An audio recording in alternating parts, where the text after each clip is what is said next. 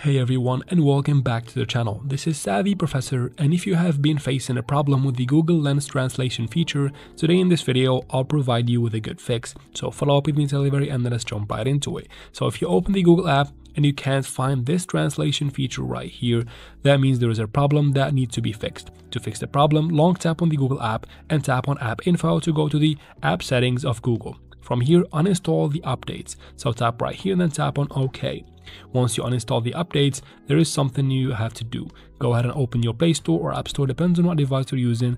And from here as well, go ahead and reinstall the updates that we have uninstalled. It is very simple, just tap on Update if you find the update button right here.